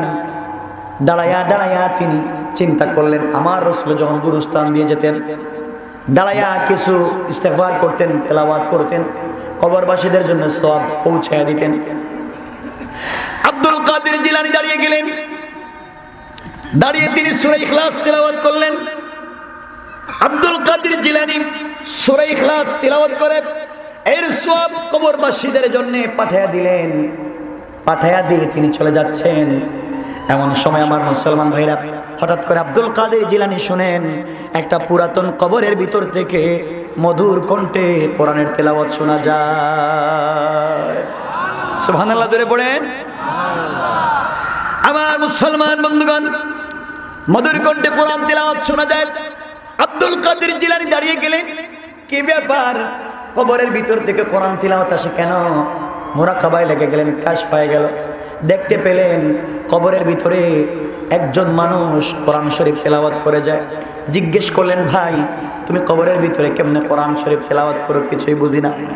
আল্লাহর গোলাম জবাব দিচ্ছে, আব্দুল কাদের জিলানী, দুনিয়ার জমিনে যত আমল করেছি, আমল করার পরে কবরের ভিতরে আসার পরে কিছুই কাজে লাগে নাই, কিছুই কাজে লাগে নাই, কিছুই কাজে লাগে নাই। জাহান্নামের দিকে চলে যাব, ফেরেশতারা আমাকে আযাব দিবে। দুনিয়ার জীবনে আর কি করলাম কিছুই বুঝতে পারি না। চক্ষু বন্ধ করে ফেললাম, কবরের ভিতরে চক্ষু বন্ধ করে ফেললাম। এমন সময় দেখি কবরের দুই পাশের মাটি অনেক দূরে চলে গেছে। আমাকে ধাক্কা দেওয়ার জন্য কবরের মাটি অনেক দূরে চলে গেছে। হঠাৎ করে চক্ষু বন্ধ করে চিন্তা করলাম, যেই ছেলের জন্য দুনিয়ার জমিনে সারা জীবন প্রবাসে কাটাইয়া দিলাম, যেই স্ত্রীকে ভালো রাখবার জন্য মাথার গাম পায়ে ফেলেছি, রক্তকে পানি করেছি, পরিশ্রম করেছি, আজকে তারা আমার জন্য কিছুই করতে পারলো না। আমার মুসলমান ভাইরা ওই কথা চিন্তা করে করে আল্লাহর গোলাম ডাক দিয়ে বলতেছি, আল্লাহর ওলি, চিন্তা করে চক্ষু বন্ধ করে কান্না করতেছি, কবরের ভিতরে কেউ আমাকে সাহায্য করলো না। হঠাৎ করে চিন্তা করে আমি অনুভব করলাম আমার বুকের উপরে কে যেন হাঁটতেছে। চক্ষু খুলে দেখি আমার বুকের উপরে ছোট্ট একটা সবুজ পাখি বসে আছে। সুবহানাল্লাহ, জোরে পড়ে। ছোট্ট একটা সবুজ পাখি আমার বুকের উপরে বসা। হঠাৎ করে আমি পাখিকে ডাক দিয়ে বললাম, পাখিরে, এই কবরের ভিতরে আসবার রাস্তা নাই, এই কবরের ভিতরে কেউ আসতে পারে না, তুমি কেমনে কবরের ভিতরে এসেছো? পাখি জবাব দিয়ে ডাক দিয়ে বলতেছে, ওগো আল্লাহর গোলাম, এই কবরের ভিতরে আমি দুনিয়ার সাধারণ কোনো পাখি না, আমি গাছে ডালে বসা কোনো পাখি না। দুনিয়ার জমিনে তুমি যে প্রতিদিন ঈশার নামাজের পরে সূরা মুলক তিলাওয়াত করে ঘুমিয়ে পড়ে যেতে, দুনিয়ার জমিনে তুমি একটা আমল করতে, সূরা মুলকে প্রতিদিন রাত্রবেলা ঈশার নামাজের পরে সূরা মুলক তিলাওয়াত করে ঘুমিয়ে পড়তে। আমার আল্লাহ এই সূরা মুলকটাকে একটা পাখির সুরত ধরাইয়া তোমার বুকের উপরে বসাইয়া দিয়েছে। আমি তোমাকে ডাক দিয়ে বললাম, ও আল্লাহর গোলাম, তুমি আমার পাকার নিচে ঘুমায়া যাও। যেইভাবে বাসর রাত্রে, ফুলসজ্জা রাত্রে স্বামী স্ত্রী একজন আরেকজনকে জোড়াজোড়ি করে ঘুমায়া যায়, কখন ফজর হয়ে যায়, কখন সূর্য উদিত হয়ে যায় বলতে পারে না, তুমি আমার পাখার নিচে ঘুমায়া যাও। কিয়ামত পর্যন্ত কেউ তোমাকে কবরের ভিতরে আযাব দিতে পারবে না। আল্লাহর গোলাম, তোমার সঙ্গে আমি ওয়াদা দিলাম, এই কবরের ভিতরে শুধু তোমার সঙ্গে থাকবো তা না, কিয়ামতের দিনে আল্লাহর সামনে তোমার জন্য শাফাআত করে করে জান্নাতে না নিয়ে যাওয়া পর্যন্ত আমি পাখি সেই আল্লাহর সাথে ওয়াদা করা তোমার সুপারিশ করা শেষ হবে না। আমার ভাইরা কথাগুলো মনোযোগ দিয়ে শুনেন কি বলতে চাই। হায়াতে জিন্দেগির কতটুকু দাম একটু লক্ষ্য করেন। কিয়ামতের মাঠে হায়াতে জিন্দেগির কি দাম। আমার ভাইরা, একজন মহিলার দুইটা বাচ্চা একসাথে জন্ম হয়েছে, অর্থাৎ যমজ দুইটা বাচ্চা একসাথে জন্ম হয়েছে। কথাগুলো মনোযোগ দিয়ে শুনবেন। একটা বাচ্চা জন্ম নিল 1 মিনিট আগে, যার হাত আছে, পা আছে, মাথা আছে, পঞ্চ ইন্দ্রিয় আছে, ওই ছেলেটা দেখতে হ্যান্ডসাম, ছোট্ট একটা বাচ্চা দুনিয়ার জমিনে জন্ম নিয়েছে, কিন্তু জন্ম নেওয়ার পরে দেখা যায় এই বাচ্চাটা মৃত। কি কথা বলেন? মৃত। দুনিয়ার জমিনে বাচ্চা জন্ম নিয়েছে কিন্তু বাচ্চাটা মৃত।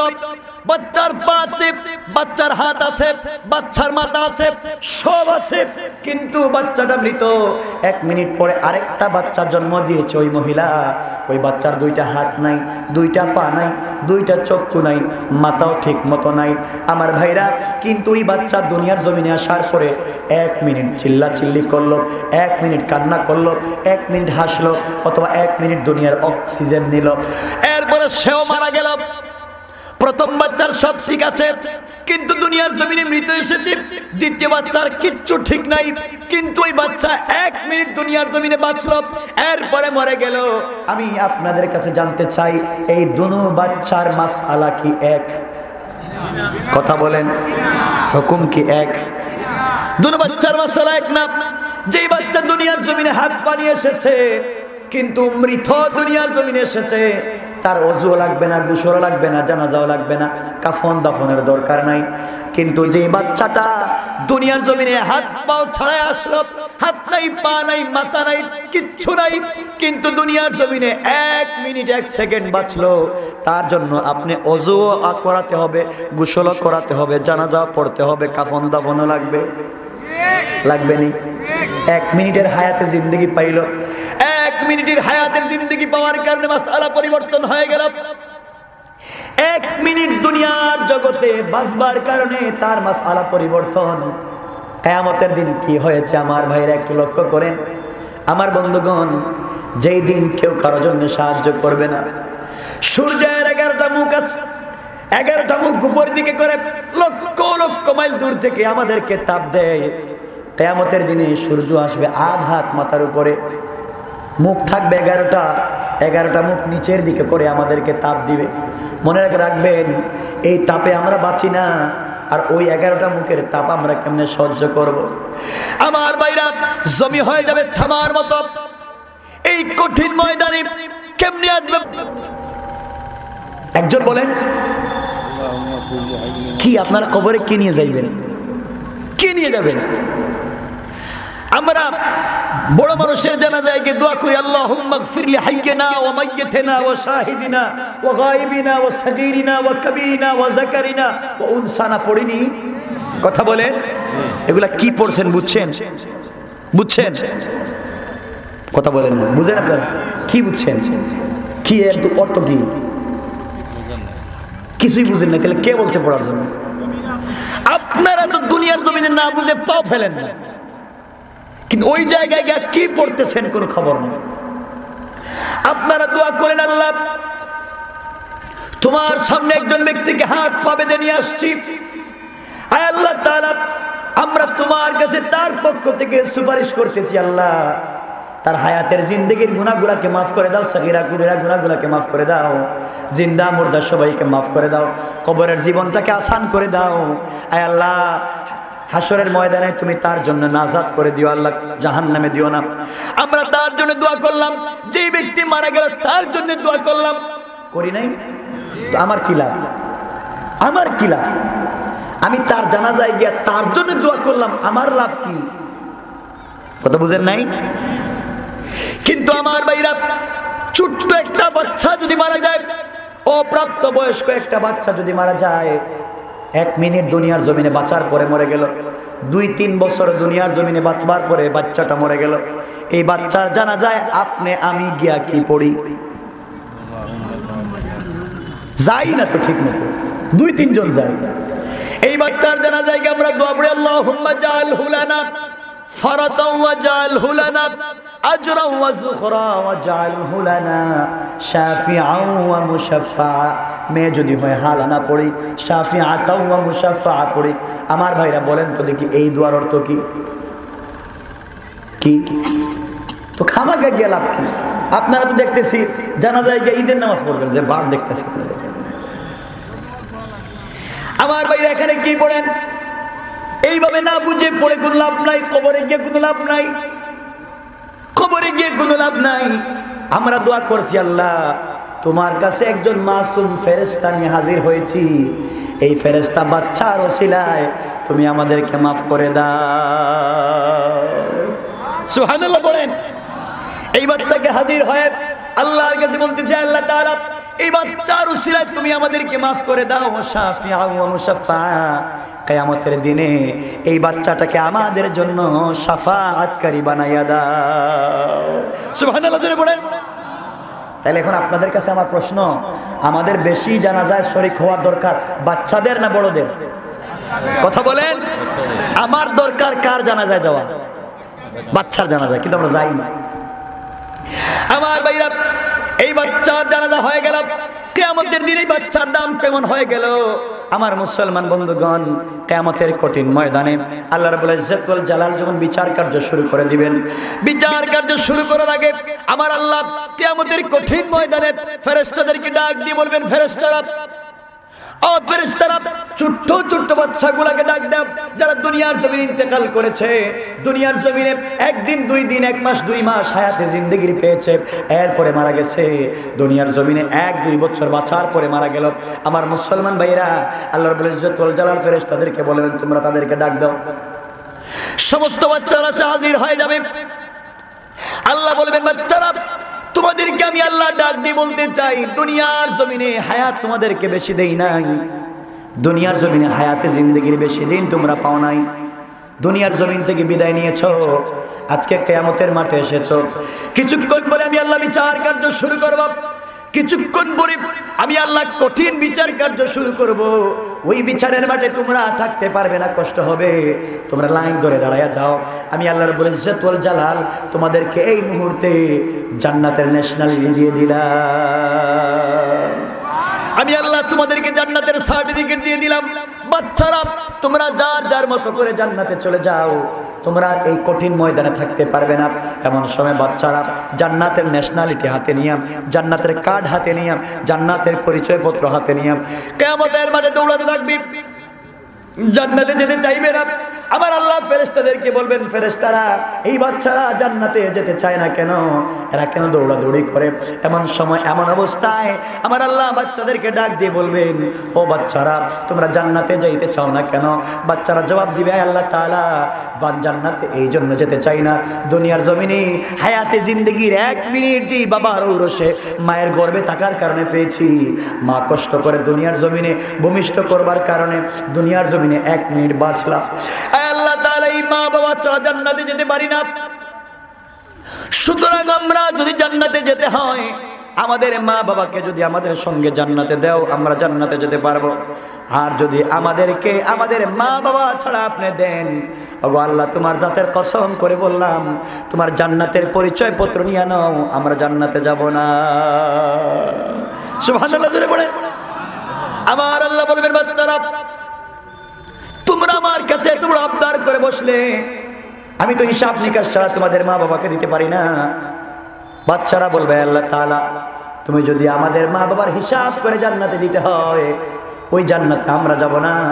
আমাদেরকে জান্নাতের যে কার্ড দিয়েছো ওটা আপনি নিয়ে নেন, আমরাও জান্নাতে যাব না।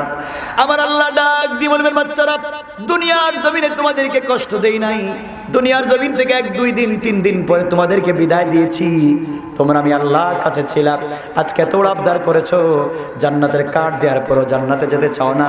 আমি আল্লাহ ঘোষণা করে দিলাম, যাও যাও, কিয়ামতের মাঠের যেই জায়গায় তোমরা তোমাদের মা বাবাকে পাবে, ওই মা বাবাকে হাত ধরাইয়া আমার তৈরি জান্নাতে নিয়ে যাও। সুবহানাল্লাহ জোরে বলেন। আমার মুসলমান ভাইরা, এটা হচ্ছে কিয়ামতের মাঠে সুফল পাওয়ার একটা পথ। এই কিয়ামতের মাঠে যদি আমরা সুফল পেতে হয়, দুনিয়ার জমিনে আমল করা লাগবে নি? কথা বলেন, কথা বলেন। আল্লাহর সাথে যদি সম্পর্ক করতে পারেন, দুনিয়ার জমিনে আল্লাহর সাথে যদি সম্পর্ক করতে পারেন, আল্লাহর সাথে যদি আমাদের সম্পর্ক হয়ে যায়, আমরা যা চাইবো চাইতে দেরি হবে, পেতে দেরি হবে না। ঠিক কিনা জোরে কোন? আজান হয়েছে, আপনারা ভাবতেছেন হয়তো এখানে নামাজ হবে না, এখানে নামাজ হবে, এখানে জামাত হবে, আপনারা বসেন, কথা খুব লম্বা হবে না, অজুরের সময় দেয়া হবে, সব সময় দেয়া হবে, কথা লম্বা করব না, আমি সংক্ষেপ করে নিব, মেহেরবানি করে আপনারা বসেন। আমার মুসলমান ভাইরা, দুনিয়ার জমিনে আমরা যদি আল্লাহর সাথে সম্পর্ক করতে পারি, দুনিয়ার জমিনে আমরা যদি আল্লাহর সাথে সম্পর্ক করতে পারি, আমার আল্লাহ বলেছেন গোলামের দল, দুনিয়ার জমিনে তোমরা যদি আমি আল্লাহর সাথে সম্পর্ক করো, তোমরা আমি আল্লাহর কাছে কোনো জিনিস চাইতে দেরি হবে, কিন্তু আমি আল্লাহ তোমাদেরকে দিতে দেরি হবে না। সুবহানাল্লাহ জোরে বলেন। আমার মুসলমান ভাইরা, আমি সংক্ষেপে আল্লাহর সাথে সম্পর্ক করলে আল্লাহর কাছে যা চাইবেন চাইতে দেরি হবে, পেতে দেরি হবে না। সংক্ষেপে এই আলোচ্য বিষয়ের উপরে ছোট্ট একটা ঘটনা আল্লামা জারুল জামাশারি তাফসিরে কাশাফে লিখেছেন, বয়ানুল কোরআনে আশরাফ আলী তানভী নিয়ে এসেছেন তারিখে খালি কানে। ছোট্ট একটা ঘটনা, ইহুদির মেয়ের সাথে বন্ধুত্ব হয়ে গেল। কথাগুলো গভীর মনোযোগ দিয়ে শুনবেন। হযরতে ফাতিমার সাথে এই সম্পর্ক ইহুদির মেয়ের একদিন দুই দিনের না, 12 বছরের। সুবহানাল্লাহ বলেন। 12 বছর একসাথে চলাফেরা। ইহুদির মেয়েটা বড় হয়েছে, ফাতিমা বড় হয়েছেন। ইহুদির মেয়েটার বিয়ের সময় হয়ে গেল। বাবা তার জন্যে আরেক ইহুদির ছেলে শিল্পপতি, কোটি টাকার মালিক, আরেক ইহুদির ছেলেকে পাত্র হিসাবে ঠিক করে ফেলল। মেয়েটার কাছে বলতেছে, মা তোমাকে আমি বিয়ে দিতে চাই এক ছেলের সঙ্গে, ইহুদির ছেলের সঙ্গে। সেই ছেলেটা হ্যান্ডসাম, দেখতেও ভালো, ভদ্র, টাকা পয়সা আছে, তুমি কি রাজি? মেয়েটা ডাক দিয়ে বলতেছে, আব্বা আমি আপনাকে আগামী করলো সকালবেলা ফাইনাল ডিসিশন জানায় দেব, আপনি আমাকে আগামী করলো সকাল পর্যন্ত একটু সময় দেন। আমার ভাইরা, ইহুদির মেয়েটা বাবার কাছ থেকে আগামী করলো সকাল পর্যন্ত সময় নিয়ে হযরতে ফাতেমার দরবারে ছুটে এসেছে। ডাক দিয়ে বলতেছে, বোন আমার বাবা আমার জন্য ইহুদির একটা ছেলে, হ্যান্ডসাম শিল্পপতি টাকাওয়ালা একটা ছেলেকে নির্ধারণ করে দিয়েছেন বিয়ের জন্য। আমি কি ওই বিয়েতে রাজি হব কিনা তোমার কাছে পরামর্শ চাই। ফাতেমা ডাক দিয়ে বললেন, বোন রে, তুমি ওই বিয়েতে রাজি হবে কিনা তোমার ব্যাপার, কারণ তুমি ইহুদি, তোমার ওই ব্যাপারে আমি কোনো পরামর্শ দিতে পারি না। মেয়েটা ডাক দিয়ে বলতেছে, ফাতেমা তোমার পরামর্শ ছাড়া দুনিয়ার জমিনে আমি কোনো কাজ করি নাই, তুমি আমাকে ভালো একটা পরামর্শ দাও। মেয়েটা ডাক দিয়া বলল যখন ওই কথা, ফাতেমা বললেন, বোন রে, আমার মন বলতেছি তোমার বাবা যেহেতু নির্ধারণ করে ফেলেছেন, তুমি রাজি হয়ে যাও, অনেক ভালো হবে। মেয়েটা রাজি হয়ে গেল। ডাক দিয়ে বলল, ফাতেমা আমি একটা শর্তে বাবার কথাকে মেনে নিতে পারি, শর্ত হলো তুমি যদি আমার বিয়েতে যাও, তুমি যদি আমার বিয়েতে যাও, আমাকে যখন নতুন বধূর মতো সাজিয়ে রাখা হবে, ওই সময় যদি তুমি আমার কাছে বসে থাকো, আমি বিয়েতে রাজি হব, আমি বিয়েতে রাজি হব না। ফাতেমা ডাক দিয়ে বললেন, বোন রে, তুমি ইহুদি, আমি মুসলমান, আমি যদি তোমার বিবাহে যাই, মুসলমানের আমার বাবাকে লজ্জা দিবে, আমার বাবাকে নিয়ে টিটকারি করবে, আমি যেতে পারবো না। ইহুদির মেয়েটা বলল, বোন রে, 12 বছর ধরে তোমার সঙ্গে সম্পর্ক, আমি আমার সৃষ্টিকর্তার নামে কসম করে বললাম, তুমি যদি আমার বিয়েতে না যাও, সৃষ্টিকর্তার নামে কসম করলাম, আমার বাবা জিন্দেগিতেও আমাকে বিয়ে দিতে পারবে না। ফাতেমা এক পর্যায়ে আবেগী হয়ে গেলেন, এক পর্যায়ে বলেন, বোন ইনশাল্লাহ আমি তোমার বিবাহে যাব। সংক্ষেপ কথা। আমার ভাইরা, মেয়েটা বাবার কাছে গিয়ে বলল, আব্বা জান আমি বিয়েতে রাজি, কিন্তু একটা শর্তে রাজি বাবা। শর্ত হলো আমার বিয়েতে মুহাম্মাদের মেয়ে ফাতেমাকে ইনভাইট করেছি, মুহাম্মাদের মেয়ে ফাতেমা আসবে। ও বাবা তুমি কিছু বলতে পারবে না। ইহুদি ডাক দিয়ে বলতেছে, মেয়ে আমার, তুমি মাত্র একটা মাত্র মেয়ে, আর তোমার বিয়েতে যদি মুহাম্মাদের মেয়ে আসে, আমার মান সম্মান কিচ্ছুই থাকবে না, আমার মান সম্মান সব নষ্ট হয়ে যাবে, কারণ আমি শিল্পপতি আর মুহাম্মদ গরিব। তোমার বিয়েতে যারা আসবে শিল্পপতির ছেলে মেয়েরা আসবে, মুহাম্মাদের মেয়ে গরিব, সে আসতে পারবে না, তার টাকা নাই পয়সা নাই, ভালো কোনো জামা কাপড় পরতে পারবে না। আর আমি তোমার বিয়েতে যদি মুহাম্মাদের মেয়ে আসে, যার সঙ্গে রক্তে মাখছে আমার দুশ্মনী, সুতরাং সে আসলে তোমাকে বিয়ে দিব না। মেয়েটা ডাক দিয়া বলতেছে, আব্বা জান যদি ফাতেমাকে বিয়েতে আসতে বাধা প্রদান করেন, আমি কসম করে বললাম, শপথ করে বললাম, ফাতেমা ছাড়া জিন্দেগিতে আমি কোনোদিন বিয়ে করব না। বাবা চিন্তা করে দেখলো, আমার একটা মাত্র মেয়ে, আর এই বিয়েতে যদি আবার উল্টাপাল্টা হয়ে যায়, মেয়েটা বিয়ে না করে, তাহলে লজ্জার ব্যাপার, আত্মসম্মানের বিষয়। বাবা একটা শর্তে বলল, মা আমিও একটা শর্তে বলতে পারি রাজি, মুহাম্মাদের মেয়ে ফাতেমা আসতে পারবে। আমি একটা শর্ত দিলাম, শর্ত হলো মা মুহাম্মাদের মেয়ে আসবে, শর্ত হলো সেজন্য নতুন জামা কাপড় পরে সুন্দর স্টাবলিশড হয়ে নতুন দামি কাপড় পরে তোমার বিয়েতে আসে। মেয়েটা বলতে ঠিক আছে। আমার ভাইরা গভীর মনোযোগ, মেয়েটা আবার দৌড়ে ফাতেমার কাছে এসে বলল, বন্ডি আমার বিয়েতে তুমি যাও, আমার বাবা চায় না, একটা শর্তে রাজি হয়েছে, শর্ত হলো তুমি যদি আমার বিবাহে যাও নতুন জামা কাপড় পরে যেতে হবে। ফাতেমা বললেন, বোন আমার, আমি গরিব মানুষ, জীবনে কোনোদিন দামি কাপড় দেখি নাই, এমন বাবার ঘরে জন্ম নিয়েছি, সপ্তাহ পর সপ্তাহ চলে যায়, আমাদের ঘরের চুলে আগুন ধরে না, আমি কেমনে নতুন জামা কাপড় পরে যাব। মেয়েটা পা জড়াইয়া কাঁদতেছে আর বলতেছে, বোন রে তুমি যদি নতুন জামা কাপড় পরে না যাও আমি কিন্তু বিয়ে করব না। ফাতেমা এক পর্যায়ে আমি কি হয়ে গেলেন, এক পর্যায়ে ডাক দিয়ে বললেন, বোন রে ইনশাআল্লাহ আমি ওয়াদা দিলাম তোমার বিবাহে আমি যাব এবং পৃথিবীর সব থেকে দামি কাপড় পরে তোমার বিবাহে যাব। মেয়েটা খুশি হয়ে গেল, ঠিক আছে চলে গেছে মেয়েটা। ফাতেমা মেয়েটা চলে যাওয়ার পরে ফাতেমা চিন্তা করেন, আরে আমি যে বললাম আমি তার বিয়েতে যাব, নতুন জামা কাপড় পরে যাবো, নতুন জামা পাবো কোথায়? কথা বুঝেননি আপনারা? আমার অসুবিধা হচ্ছে আপনাদের? নতুন জামা আমি পাবো কোথায়? আমার ভাইরা আল্লাহর সাথে সম্পর্ক করেন, সব পেয়ে যাবেন। ফাতেমা ওযু করলেন, জায়নামাজটা বিছায় দিলেন। আল্লামা জারুল্লাহ জামাখশরী তাফসীরে কাশফে লিখেন, ফাতেমা জায়নামাজ বিছায়া চোখের পানি ছেড়ে সিজদায় পড়ে কাঁদেন আর বলেন, আল্লাহ দুনিয়ার জমিনে তোমার সঙ্গে আমার সম্পর্ক দুনিয়ার কোনো মানুষ জানে না, ফাতেমার সঙ্গে আমি আল্লাহর যে গভীর সম্পর্ক, আয় আল্লাহ তাআলা তোমার সঙ্গে সম্পর্ক করেছি, সারাদিন চিন্তা করি কখন রাত্র হয়ে যাবে, আমি তোমার কুদরতের পায়ে যখন সিজদা করব, আমি যখন সূরা ফাতিহা তেলাওয়াত করি তুমি যে আমার তেলাওয়াতের সঙ্গে জবাব দাও, আয় আল্লাহ তাআলা আমি ফাতেমা আমার নিজ কানে শুনতে পাই। সুবহানাল্লাহ ওয়াজ করে পড়ে, আয় আল্লাহ তাআলা আমি কোরআনে কারীম তেলাওয়াত করি, তুমি আমার তেলাওয়াতের জবাব দাও, আমি সবগুলা কানে শুনতে পাই। আয় আল্লাহ তাআলা এত লম্বা সময় তোমার সঙ্গে আমার সম্পর্ক, দুনিয়ার জমিনে তোমার কাছে কিছুই আমি চাই না। আয় আল্লাহ তাআলা তোমার কাছে আমি আজকে একটা জিনিসের আবদার করলাম, ওইটা আমার সৌন্দর্যের জন্য না, আমার চাহিদা পুরা হওয়ার জন্য না, আমার জৈবিক চাহিদার জন্য না, আমার শারীরিক চাহিদার জন্য না, তোমার কাছে আমি আজকে একটা জিনিসের আবদার করব আল্লাহ, একটা কাপড়ের আবদার করব।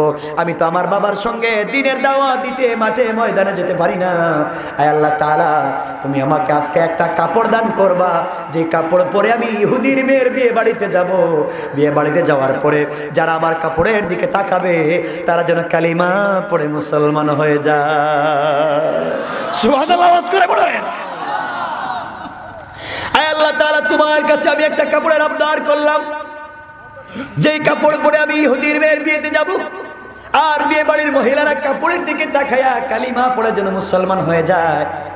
আল্লাহ তুমি তো সব দিতে পারো, তোমার সঙ্গে আমার সম্পর্ক, দুনিয়ার জমিনে তোমার কাছে কিছুই চাইলাম না, একটা কাপড় কি তুমি আমাকে দিতে পারবা না? ফাতেমা চোখের পানি ছেড়ে কান্না করে করে দোয়া শেষ করে দিলেন, মুনাজাত শেষ করে দিলেন। আল্লাহর কসম করে বলি মুসলমান, ফাতেমা দোয়া শেষ করে ঘরের ডান কোণের দিকে তাকায় দেখে ঘরের কোণের মধ্যে কাপড়ের দুইটা প্যাকেট। আল্লাহু আকবার জোরে কান। ফাতেমা দুইটা কাপড়ের প্যাকেট হাতে নিলেন, চিন্তা করেন কাপড়ের প্যাকেট কোত্থেকে আসলো দৌড়াইয়া। দুনিয়ার জমিনের সবথেকে শ্রেষ্ঠ বাবা, দুনিয়ার জমিনের শ্রেষ্ঠ পিতা বিশ্বনবী জনাবে মুহাম্মদ রাসূলুল্লাহ সাল্লাল্লাহু আলাইহি ওয়াসাল্লামের দরবারে চলে গেলেন। ডাক দিয়ে বলেন, আব্বা জান আল্লাহর কাছে একটা কাপড়ের আবদার করলাম, সালাম ফিরে দেখি দুইটা কাপড়ের প্যাকেট বাবা কোত্থেকে আসলো। বিশ্বনবী কাপড়ের প্যাকেট খুললেন, খুলতে দেরি হয়েছে, ওই কাপড়ের প্যাকেটের ভিতর থেকে জান্নাতুল ফেরদাউসের মিশকে আম্বরের ঘ্রাণ বের হতে দেরি হয় না। বিশ্বনবী ডাক দিয়ে বলেন, মা আমার এই কাপড় তুমি কোথায় পেয়েছো মা? এই কাপড় তো জিবরিল আমিন জান্নাত থেকে পাঠিয়ে দিয়েছে, মা তুমি কোথায় পেয়েছো? ফাতেমা বলেন, আব্বা আমি আল্লাহর কাছে একটা কাপড়ের আবদার করেছিলাম, আমি ইহুদির মেয়ের বিয়ে বাড়িতে যাব, কাপড় নাই, এই জন্য কে দিয়ে গেল আমি জানি না। আমার নবী জড়ায়া বললেন, ফাতেমা এই কাপড় আল্লাহ জান্নাত থেকে পাঠিয়ে দিয়েছেন মা তোমার জন্য, তুমি আল্লাহর সাথে এত সম্পর্ক করেছো, আল্লাহ তোমার জন্য কাপড় পাঠিয়ে দিয়েছেন। ও আমার মা, তুমি ওই কাপড় পরে বিয়ে বাড়িতে যাবে মা, কিন্তু পর্দার সাথে যাবে। আমার মুসলমান ভাইরা, ফাতেমা ওই কাপড় পরে বিয়ে বাড়িতে যেতে শুরু করলেন। এমনিই তো ফাতেমা সুন্দরী, আবার জান্নাতে কাপড় পরেছেন, জান্নাতের পোশাক, জান্নাতের পোশাক পরে ফাতেমা যখন বিয়ে বাড়িতে ঢুকে পড়লেন, যেই ঘরের ভিতরে মেয়েটাকে নতুন বধূর মতো সাজিয়ে রাখা হয়েছে, ফাতেমা ওই ঘরের ভিতরে প্রবেশ করলেন। করার সাথে সাথে ওই ঘরটা জান্নাতি নূরের আলোতে আলোকিত হয়ে গেছে। মহিলারা বলতেছে, ফাতেমা তুই তো গরিব মানুষ, এত দামি কাপড় পাইলা কোথায়? ফাতেমা বলেন, গরিব হলে কি, এটা তো কিনে নিয়ে আসছে। কিনে আসছে, কিনে নিয়ে আসছে, এত দামি কাপড় তো কেনার কথা না, কোথায় পেয়েছো? কয় আমি তো কিনে নিয়ে আসলাম মার্কেট থেকে। মহিলারা বলে, ফাতেমা এমন কাপড় তুমি পরেছো, এই কাপড়ের কাছে তো আমাদের কাপড় যায় না। ফাতেমা বললেন, বোনেরা তোমরা শোনো, তোমাদের পরনে যে কাপড় আছে গোটা দুনিয়া যদি বিক্রি করে দাও, আমার কাপড়ের মধ্যে মাঝে মধ্যে পাথর দেখতেছো, গোটা দুনিয়া বিক্রি করে দিলেও আমার কাপড়ের পাথরের দাম হবে না। কি বলতে চাও? মহিলারা তো জেদি। যখন শুনলো, মহিলারা বললো, ফাতেমা তুমি বলো কোন মার্কেট থেকে কাপড় ক্রয় করেছো, আমরা সেই মার্কেট থেকে ক্রয় করতে চাই। ফাতেমা বললেন, বোনরি আমি যেই মার্কেট থেকে কাপড় ক্রয় করেছি তোমরা ওই মার্কেট চিনবা না, ওই দোকানও তোমরা চিনবা না, ওই মার্কেটে যাওয়ার রাস্তাও তোমরা চিনবা না। মহিলারা বলে, ফাতেমা তুমি কি বললা, আমরা কেমনে চিনবো না? আমরা কোটিপতি মেয়েরা, ছেলেরা, আমরা কেন চিনবো না? আমরা কেন কাপড় ক্রয় করতে পারবো না? ফাতেমা বললেন, বোনরে আল্লাহর কসম করে বললাম, গোটা দুনিয়া বিক্রি করে দিল, তোমরা আমি যে মার্কেট থেকে কাপড় ক্রয় করেছি ওই মার্কেটে যেতে পারবো না। মহিলারা বলে, ফাতেমা তুমি মার্কেটের নাম বলো, দোকানের নাম বলো, রাস্তার নাম বলো, ওই রাস্তা দিয়ে চলে আমরা ওই মার্কেট পর্যন্ত যেতে চাই। এমন সময় ফাতেমা বললেন, বোনরে এমন রাস্তা দিয়ে মার্কেটে যেতে হবে যে কেউ ওই রাস্তা দিয়ে যেতে পারবে না, যে কেউ ওই রাস্তা দিয়ে যাওয়ার পারমিশন নাই, এই রাস্তা দিয়ে ভিআইপি মানুষ ছাড়া কেউ যেতে পারে না, এই রাস্তার নাম তোমরা চিনো না। মহিলারা বলে, ফাতেমা তোমার পা ধরি, তুমি রাস্তার নাম বলো, প্রয়োজন যদি কলিজা বিক্রি করতে হয় বিক্রি করে দিলাম, এরপরে এমন একটা দামি কাপড় কিনতে চাই। ফাতেমা বললেন, বোনরি এই কাপড় যদি কিনতে হয় যে কোনো রাস্তা দিয়ে চলতে পারবে না, ওই রাস্তার নাম হলো ইহদিনাস সিরাতাল মুস্তাকিম সিরাতাল লাযীনা আন'আমতা আলাইহিম। ফাতেমা ডাক দিয়ে বললেন, বোনেরা যেই মার্কেটে যেতে হবে, যেই রাস্তা লাগে ওই রাস্তার নাম সিরাতে মুস্তাকিমের রাস্তা, যেই রাস্তার জন্য আমার বাবা কালিমার দাওয়াত দেয়, যে রাস্তার জন্য আমার বাবা দ্বীনের দাওয়াত দেয়, তোমরা যদি ওই রাস্তা দিয়ে চলতে পারো, সামনে গেলে একটা মার্কেট পাইবা, মার্কেটের নাম জান্নাত, আর ওই জান্নাত নামক মার্কেটের ভিতরে যদি প্রবেশ করতে পারো, জান্নাতুল ফেরদাউস নামক একটা দোকান পাইবা, ওই দোকানে গেলে পরে আমার চাইতে আরো দামি কাপড় পাইবা। আল্লাহু আকবার, জোরে আওয়াজ করে কা। মহিলারা বলে, ফাতেমা সিরাতে মুস্তাকিমের রাস্তার নাম শুনি নাই, জান্নাত নামক মার্কেটের নাম শুনি নাই, জান্নাতুল ফেরদাউস নামক দোকানের নামও শুনি নাই। ফাতেমা বলেন, বোনেরা তোমরা শুনবা কেমনে, ওই রাস্তা দিয়ে যে কেউ যেতে পারবে না। এখন মহিলারা বলে, ফাতেমা আল্লাহর রাস্তায় তুমি বলো ওই রাস্তা দিয়ে কেমনে যেতে হবে, রাস্তাটা কোথায়? ফাতেমা বললেন, বোনে এটা ভিআইপি রাস্তা, ভিআইপি রাস্তা দিয়ে চলতে গেলে ভিআইপি কার্ড লাগবে, মাস্টার কার্ড লাগবে, কার্ড ছাড়া যেতে পারবা না, ওই কার্ড তোমরা সংগ্রহ করতে হবে, কার্ড ছাড়া তোমরা যেতে পারবা না। ওই কার্ডের মধ্যে একটা গোপন নাম্বার আছে, ওই গোপন নাম্বার যদি তোমরা সংগ্রহ করে রাখতে পারো, মুখস্থ করে রাখতে পারো, আমি তোমাদেরকে গ্যারান্টি দিলাম ওই কার্ড নাম্বারের গোপন পিন নাম্বার গুলো মনে রাখতে পারলে তোমরা ওই রাস্তা পাইবা, ওই রাস্তা দিয়ে গেলে জান্নাত নামক মার্কেট পাইবা, জান্নাত নামক মার্কেটের ভিতরে ঢুকলে তোমরা জান্নাতুল ফেরদাউস নামক দোকান পাইবা, ওই দোকানে গেলে আমার সাথে আরো দামি কাপড় পাইবা। মহিলারা বলে, ফাতেমা ওই গোপন নাম্বার কি তুমি কি বলতে পারবা? ফাতিমা বললেন, আমি যদি গোপন নাম্বারের কথা বলি তোমরা কি মনে রাখতে পারবা? সমস্ত মহিলারা ফাতিমার হাতের সঙ্গে হাত রেখে ওয়াদা দিল, ফাতিমা এই গোপন নাম্বার বলতে দেরি হবে, কবুল করে নিতে দেরি হবে না। ফাতিমা ডাক দিয়ে বললেন, এই গোপন নাম্বার হলো, সবাই আমার সাথে বলেন, লা ইলাহা ইল্লাল্লাহ মুহাম্মাদুর রাসূলুল্লাহ। মহিলারা তোমরা যদি লা ইলাহা ইল্লাল্লাহ নামক সেই পিন নাম্বার মনে রাখতে পারো, সিরাতে মুস্তাকিমের রাস্তা পাইবা। সিরাতে মুস্তাকিমের রাস্তা দিয়ে যদি তোমরা চলতে পারো, সামনে গেলে জান্নাত নামক মার্কেট পাইবা। জান্নাত নামক মার্কেট পাইলে ভিতরে ঢুকলে জান্নাতুল ফেরদাউস নামক দোকান পাইবা। ওই দোকানে গেলে পরে আমার চাইতে আরো দামি কাপড় পাইবা।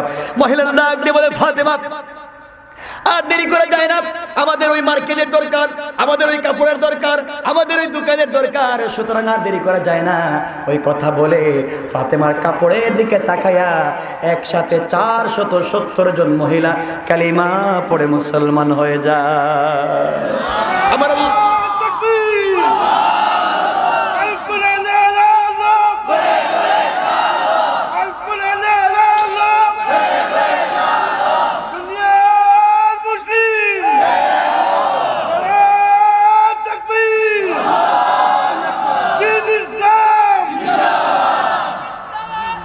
আমার মুসলমান ভাইরা একটা কাপড়ের দিকে তাকায় মানুষগুলা কালিমা পড়ে মুসলমান হয়েছে। আল্লাহর সাথে ফাতেমার সম্পর্ক থাকবার কারণে দুনিয়ার জমিনে আমরাও যদি সম্পর্ক করতে পারি, দুনিয়ার জমিনেও আল্লাহর সাথে থাকতে পারবো। ইন্তেকালের পরে রাসূলের হাত ধরে আল্লাহর তৈরি জান্নাতে যেতে পারবো। পারবো তো ইনশাআল্লাহ।